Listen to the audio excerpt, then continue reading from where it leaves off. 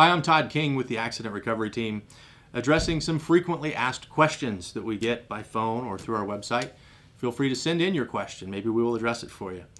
But one of the frequently asked questions we get, if somebody has been hurt at work and they know they have a case, their question might be, but what is my case worth?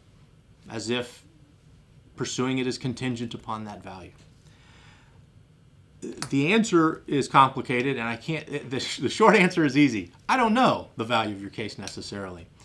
The statute breaks down the value of these cases and how to calculate damages different ways. The first category of damages involves the physical damage to your body.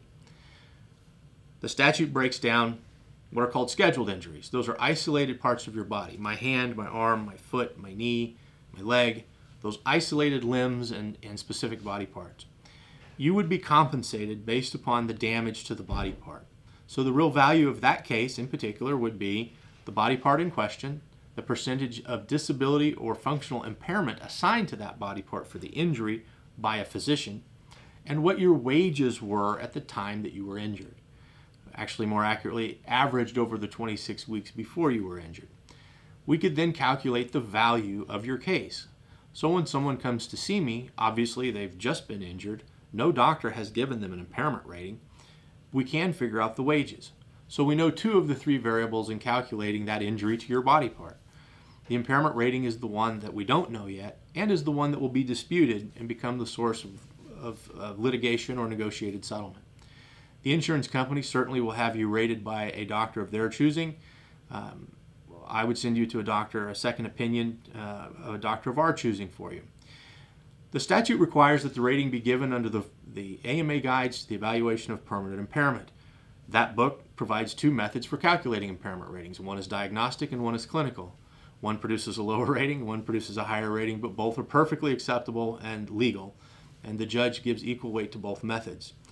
That is how they generate a low rating on one side and a high on the other, and the negotiating begins, or the matter has to be determined by a judge.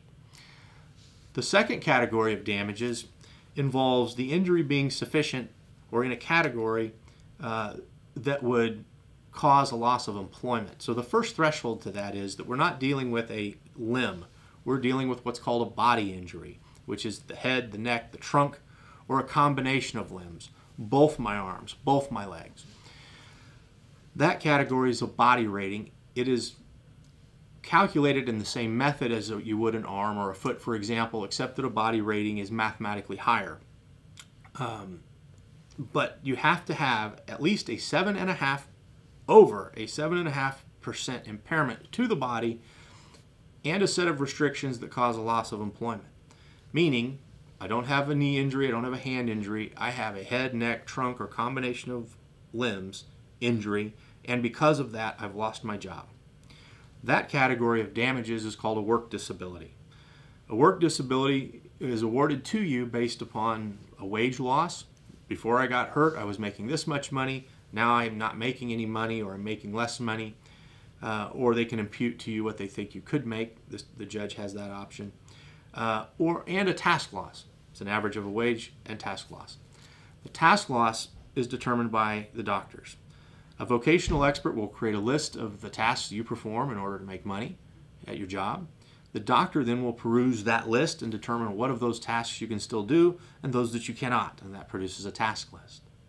So the first category is physical damage. The second category is economic damage, loss of job, called a work disability.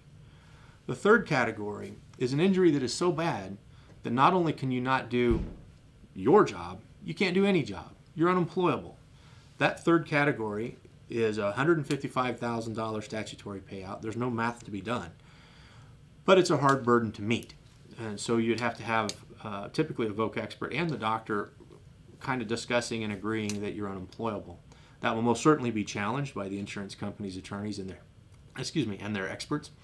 But there you go. That's a basic summary of the different kinds of damages different categories of damages that you can have in a work comp case. So what is your case worth? Give us a call. Consultations are free. I'm Todd King with the Accident Recovery Team. That is your frequently asked question of the day. Give us a call at 267-TEAM. Goodbye.